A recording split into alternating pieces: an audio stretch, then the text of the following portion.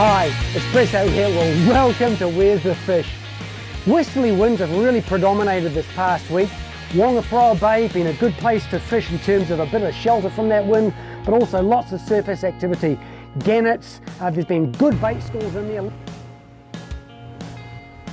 Lots of kahawai. Not a lot of snapper under them at the moment.